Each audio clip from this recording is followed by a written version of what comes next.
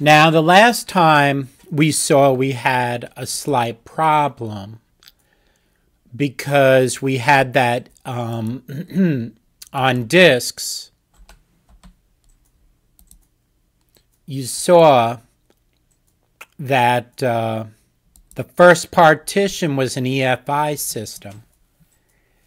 And I plan on building the LFS. I'll just throw it on one of these partitions here that are empty. These two are empty. So I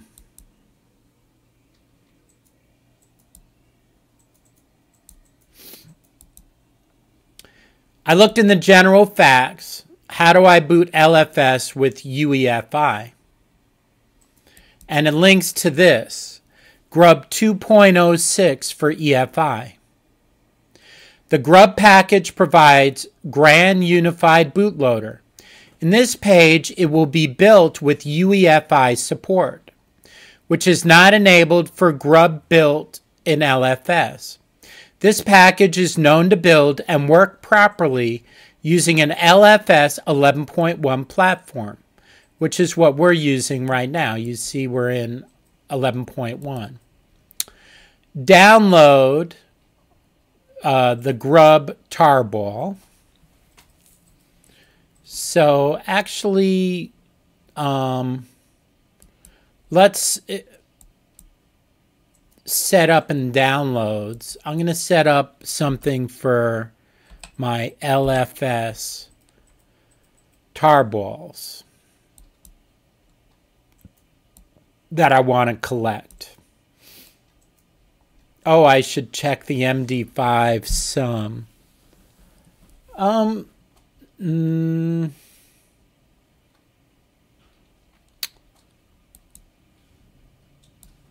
So LS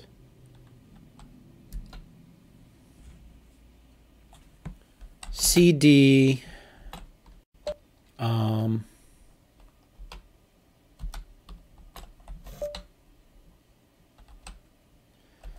downloads, CD downloads, and we made an LFS folder,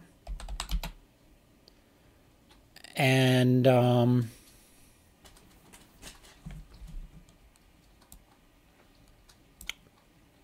let's see, I know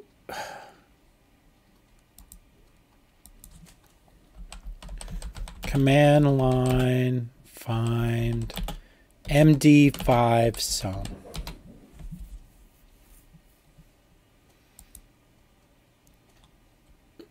So let's see, MD5 sum. So that's what I thought it was, but MD5 sum grub. So the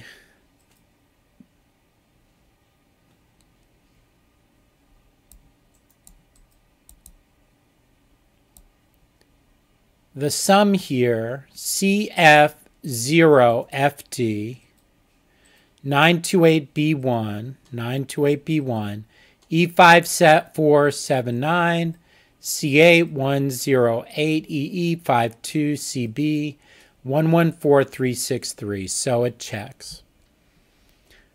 Additional downloads, Unicode font data used to display grub menu. Whatever this is, PCF.gz.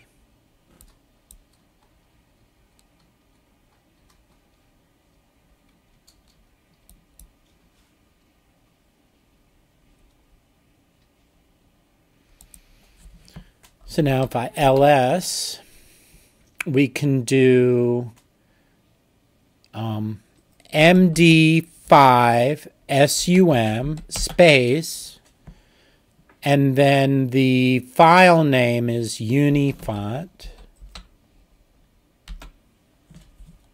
And we compare to what's here, 8191CA4 FCE0EB 6073D 47C 7573E6 BABC1. Okay. GC only needed if building on 32-bit. Nope. Grub dependencies. So we needed the Unicode font data used to display the grub menu. Required runtime, EFI boot manager. Well, we already have the EFI section.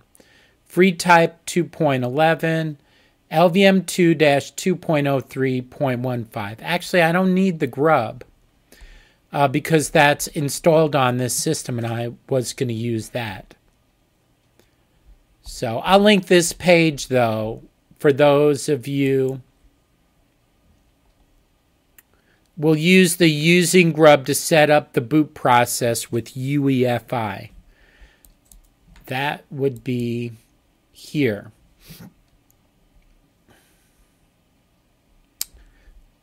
I'll link that in this and come back to that later. All right, 2.5, creating a file system on the partition. Now that a blank partition has been set up, you saw that I have those blank partitions. I did that when I installed the Ubuntu system on this drive. The file system can be created. LFS can use any file system recognized by the Linux kernel, but the most common types are ext3 and ext4. The choice of file system can be complex and depends on the characteristics of the files and the size of the partition. For example, ext2 is suitable for small partitions that are updated infrequently, such as boot. ext3 is an upgrade to ext2 that includes a journal to help recover the partition status in the case of an unclean shutdown. It is commonly used as a general-purpose file system. ext4 is the latest version of the ext file system family of partition types. It provides several new capabilities, including nanosecond timestamps, creation and use of very large files, 16 terabyte, and speed improvements. Other file systems, including FAT32, NTFS, RiserFS, JFS, and XFS, are used for specialized purposes. What about ButterFS? More information about these file systems can be found at Wikipedia Comparison of File Systems. LFS assumes that the root file system is of type ext4. To create an ext4 file system on the LFS partition, run the following. mkfs-v-t ext4/dev/ where after the dev you put the name of the LFS partition. We already have a partition formatted as ext4. If you are using an existing swap partition, there's no need to format it. If a new swap partition was created, it will need to be initialized with this command, mkswap/dev/ the name of the swap partition, SD or SC, whatever. In our case, it's SDC6. Our ext4 is SDC2. All right, setting up the LFS variable. Throughout this book, the environment variable LFS will be used several times. You should ensure that this variable is always defined throughout the LFS build process. It should be set to the name of the directory where you will be building your LFS system. We will use mnt/LFS as an example. But the directory choice is up to you. If you're building LFS on a separate partition, this directory will be the mount point for the partition. Choose a directory location and set the variable with the following command. All right, so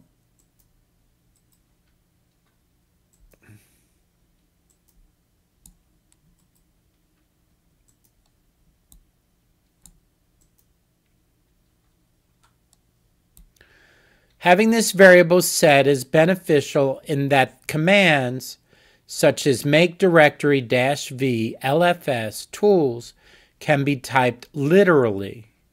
The shell will automatically replace LFS with mount LFS, or whatever variable was set to when it processes the command line.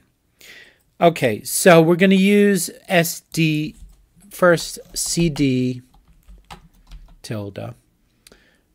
Now I'm going to export mount slash, and we're going to mount SDC2, I believe. Let's verify this. Disks. Like I have to verify stuff 1,000 times. So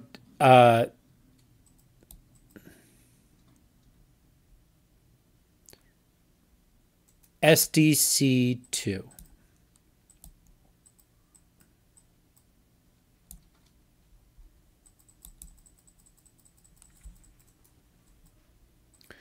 And we're going to set LFS equal to mount SDC2. So export LFS equals mount SDC2. Having this variable set is beneficial in that commands such as make directory -v LFS tools can be typed literally.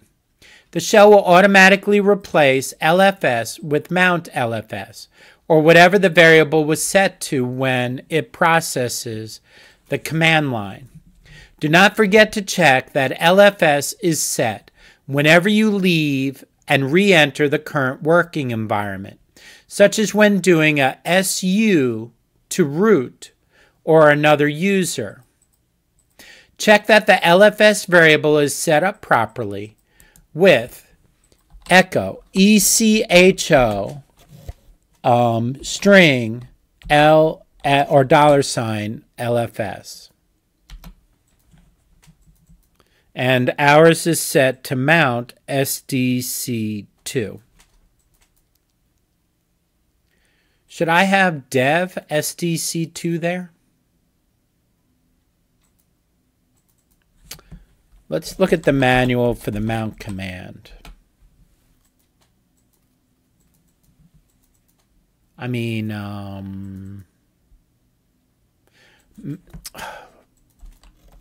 give me a minute. Let's check the root folder.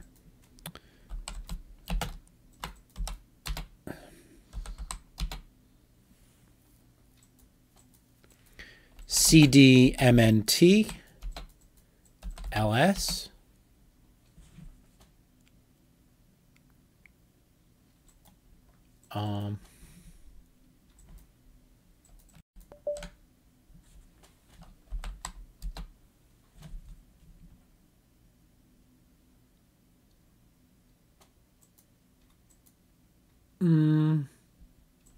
I don't know.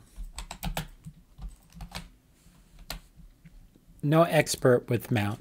Make sure the output shows the path to your LFS systems build location, which is mount LFS if the provided example was followed. If the output is incorrect, use the command given earlier in this page to set LFS to the correct directory name. All right, let me pause this a second. One way to ensure that the LFS variable is always set to edit the .bash_profile file in both your personal home directory and in root .bash_profile, and enter the export command above. That's the export LFS equals mount /LFS. In addition, the shell specified in the etc password file for all users that need the LFS variable needs to be bash to ensure that the root.bash profile file is incorporated as part of the login process. The bash profile in both your personal and in root, and enter the export command above.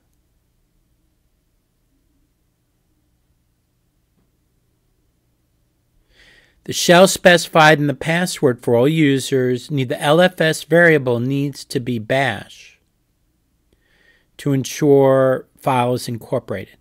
Another consideration is the method that is used to log into the host system.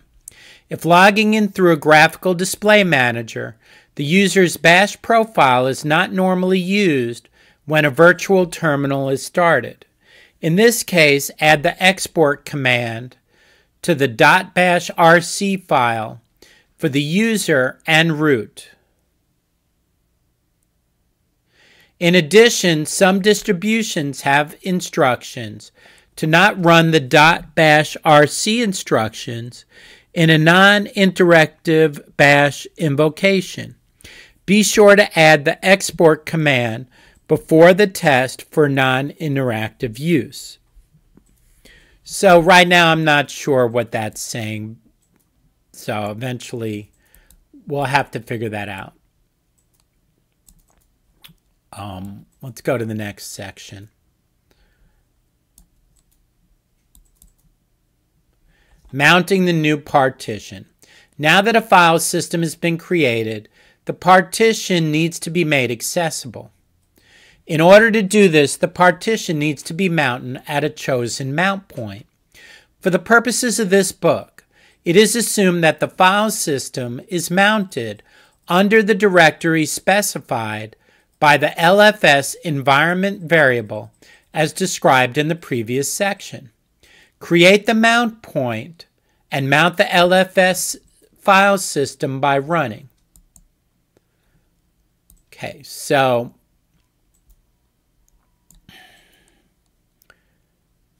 mkdir make directory. What's the -pv first? So man mkdir. Now he has P and V here. P for parents. Make parent directories as needed. Print a message for each created directory.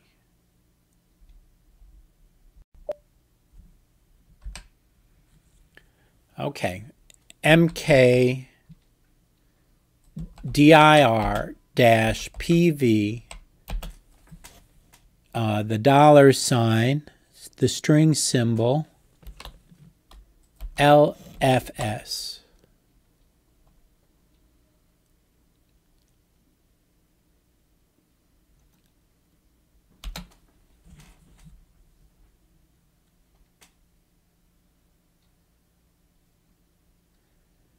Missing operand.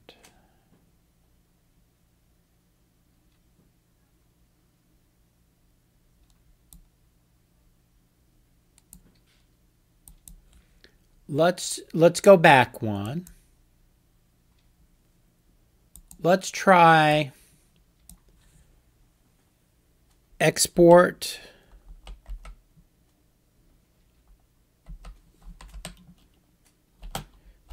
LFS equals MNT. Let's try dev SDC2.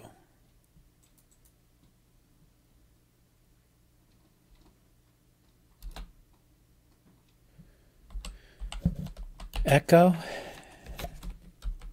LFS. Now let's try mkdir -pv $LFS. All right, now let's sudo mkdir -pv $LFS.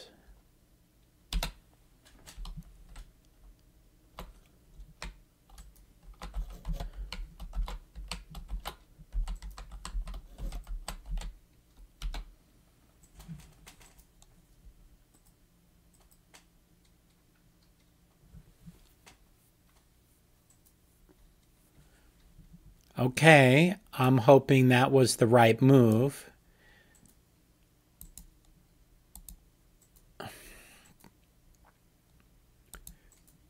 Now, the next thing is create the mount point and then mount the LFS system by mount. Actually, let's do the man for mount real quick. They have -v-t.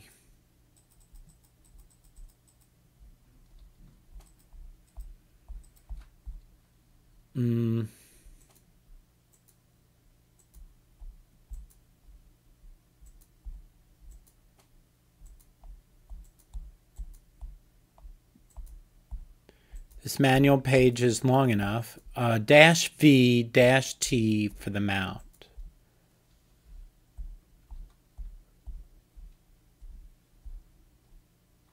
Okay, -t specifies an alternative fstab file.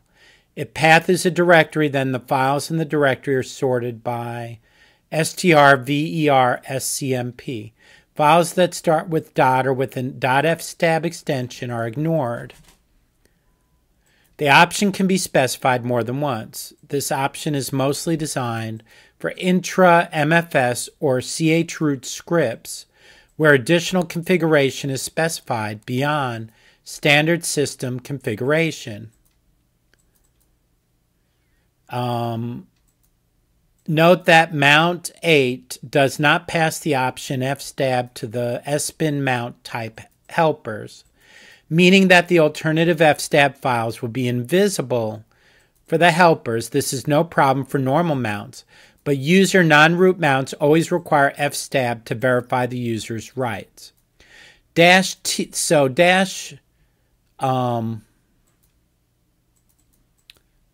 was the wrong one. -lowercase t is fs type. I shouldn't have read that. The argument following the -t is used to indicate the file system type. In this case, it's ext4, which are currently supported on the running kernel. For a complete list, the most common are the ext, xfs, btrf, svfat, sysfs, proc, nfs, and cifs. The programs mount and umount support file system types. The subtype is defined as a subtype suffix. If no -t is given or if the auto type is specified, mount will try to guess the desired type. All right, what about -v? Verbose mode. All right, so mount -v-t ext4, although we know the whole thing's ext4,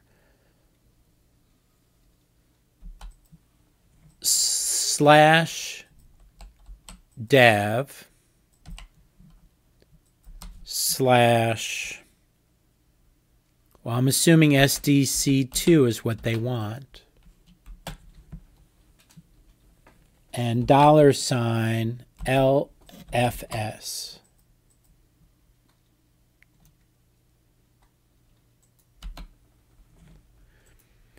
Okay, we need to put sudo in there.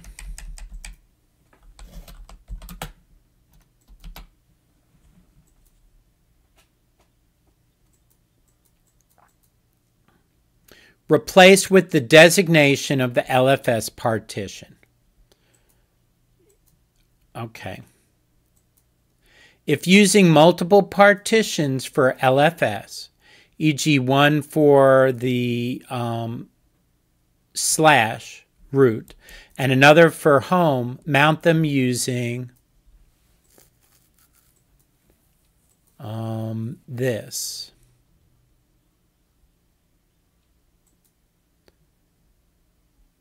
I'm not using multiple partitions. Ensure that this new partition is not mounted with permissions that are too restrictive, such as the NOSUID or no dev options. Run the mount command without any parameters to see what options are set for the mounted LFS partition. If no NOSUID and or no dev are set, the partition will need to be remounted. So what if I type mount?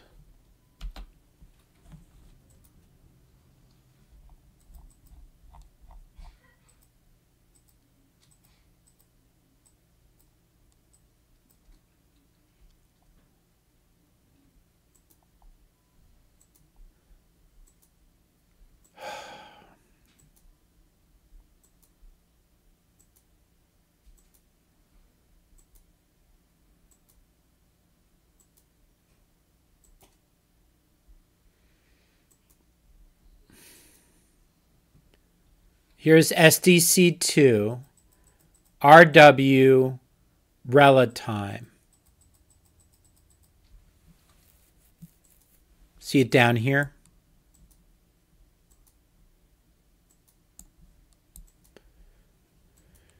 We don't see NOSUID or NODEV options for SD2, do you?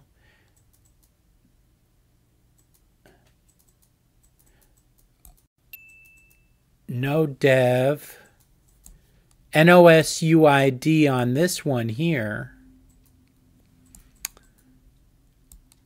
Okay, I think there's a problem. So the above instructions assume that you will not be restarting your computer throughout the LFS process.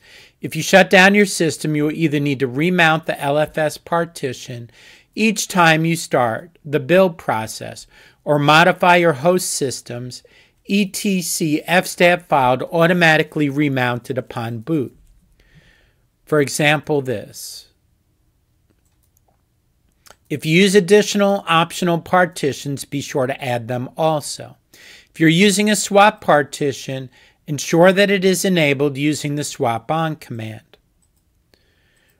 Now that there is an established place to work, it is time to download the packages. So I'm going to have to look into what I'm doing at this stage.